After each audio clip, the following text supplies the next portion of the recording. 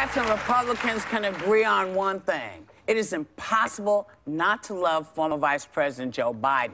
We are thrilled that he is here to talk about the current state of politics, as well as his emotionally new memoir about his late son, Beau, called Promise Me, Dad, A Year of Hope, Hardship, and Purpose. Please welcome one of the great men on the planet, Vice President Joe Biden.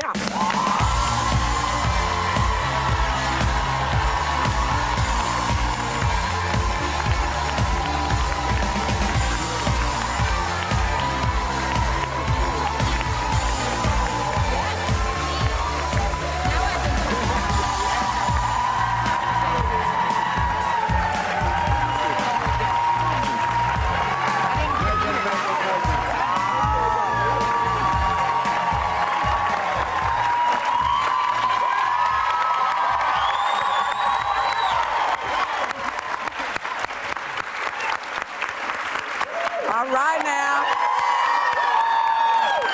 So. Proudest thing my son ever did was wear that uniform. Yes. Thank you. So, JB.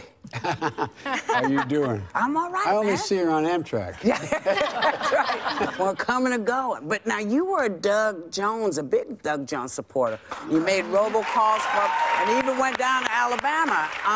You didn't think they'd let a guy like me down in Alabama, did you? Not these days, but I was glad to see everybody's welcome now. Yeah. How does it make you feel better about the nation? It makes me feel better about the nation. It makes me feel better about Alabama. But I've known Doug for a long time. He used to work with me, help me when I tried to get the nomination. And you know, this is not just about rejecting Trump, which was real, but it's about Doug Jones. I mean, he talked about, notice the first thing he said, Whoopi, is he said, we got to do so. He said, I'm so excited, but we got to take care of child care. Yeah. We got to take care of that. So this guy's a real... He's the real deal. And he campaigned on issues. I mean, it wasn't just going after, as a matter of fact, he didn't go after. It wasn't just his opponent's record. It was, he went out affirmatively talking about the middle class and what needed to be done. And so I think he's going to be a great senator. When he said something that resonated with me in his victory speech that I was waiting for after the last election was, any elected official that represents everyone should say, you know, I know some of you didn't vote for me, but I'm on board, and I waited and waited. This guy said right away, even if you were a Roy Moore guy, it's time for us to unite. We need to, and that's got to be comforting for everyone in Alabama. Hopefully. Well, I hope so. It should be comforting for everybody in the country. I mean, look, since when did, you know, you lose an election, you win an election, and the other person's your enemy? I mean, this is about, you know, people have choices, and the job is you represent everyone. You represent the people who voted against you as well. Yeah, should be. Should be. Both President Trump and Steve Bannon went down and campaigned for Roy Moore. So do you think that it was a vote for Doug Jones, or do you think it was a vote against President Trump? I think because I spent time going on the street with Doug, I think it had a lot to do with voting for Doug. But I also think it was a repudiation of President Trump's tactics, and I think a lot of folks in Alabama were,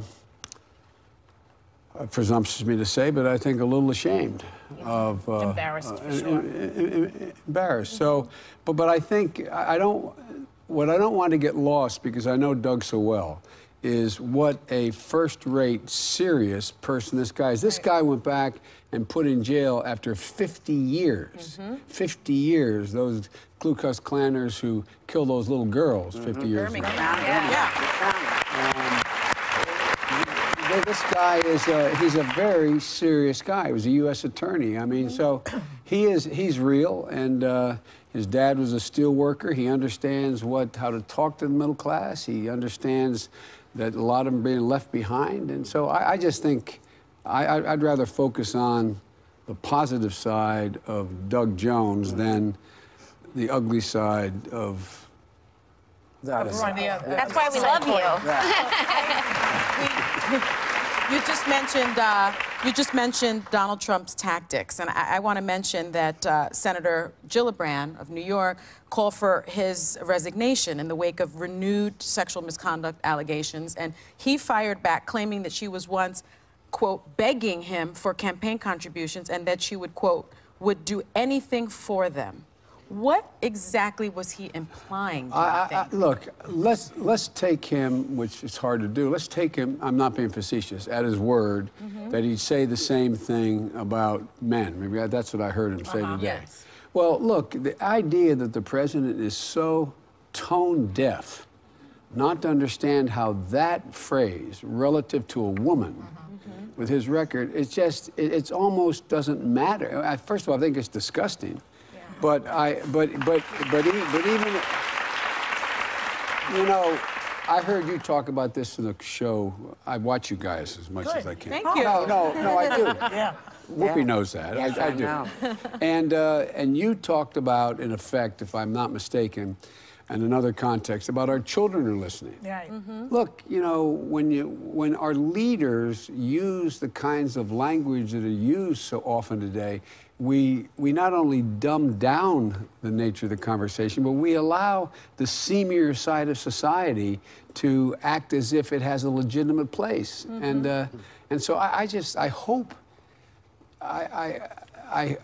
hope there's some movement across the board here and raising the quality and tone of the discussion. Well, USA Today, it's very interesting. They said about this whole Gillibr, quote, a president who'd all but call a Senator Kirsten Gillibrand, a whore, is unfit to clean toilets in Obama's presidential library or to shine George W. Bush's shoes.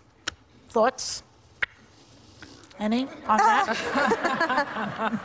I can say That's USA Today. I mean, I've never, ever, in my whole career, ever read an editorial like that. like that. Right. But you know, I hope we look.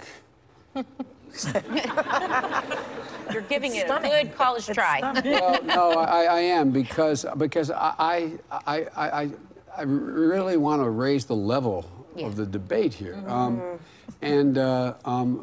of the things, again, I shouldn't be saying this, probably hurting your reputation, but what you and I talked about, Whoopi, about when you asked me years ago why I wrote the Violence Against Women Act, I said to begin to change the culture. Yeah.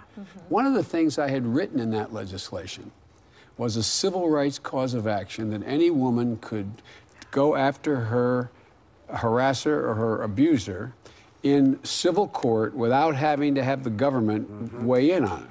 And a conservative court ruled that unconstitutional. Yeah. If we had a vehicle like that today, there's got to be a mechanism. Right.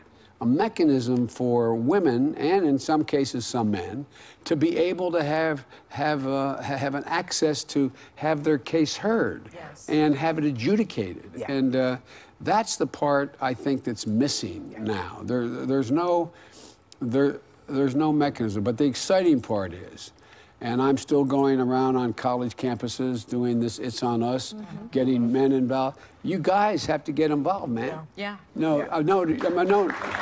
mean it. And it's not just intervening. It's not just intervening when there's physical abuse.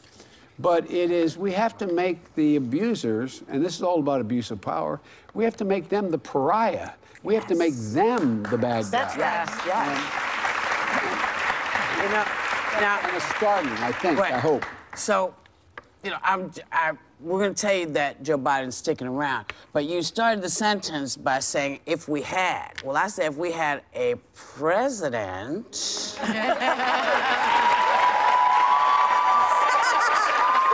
We'll be right back.